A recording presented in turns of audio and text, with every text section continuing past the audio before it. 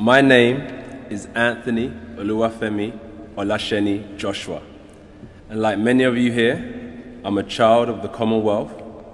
I was born in Watford, and my heritage is Nigerian.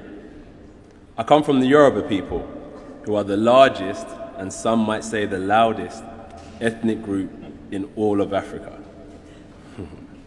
I am proudly Nigerian, and I'm proudly British, and I join a long line, perhaps too long to count, of UK citizens of Commonwealth origin who've made enormous contributions to this great multicultural society of ours. In my world, that would include names such as Joshua Buatsi, Lawrence Okoli, and Ramla Ali. Like me, so many children of the Commonwealth have two homes, two identities, two cultures, and two ways of viewing the world. Some even have more than two.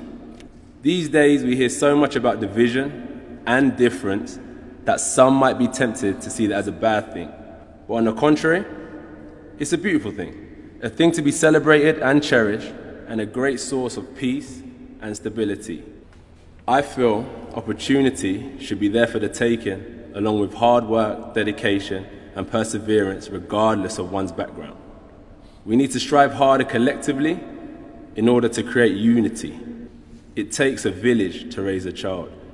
And in the same vein, it takes a whole community to act and stand together to tackle some of the challenges we are confronted with today. In the same way boxing gave me the opportunity and framework to become Olympic champion, Commonwealth champion, and now into heavyweight champion of the world. But I ask myself, what does the Commonwealth really mean? The second part of that word is key for me. A united common future could create opportunities for our Commonwealth cousins. So, here's to fish and chips and a goosey soup and pounded jam, to the UK and Nigeria, and to the children of the Commonwealth. Thank you very much for listening.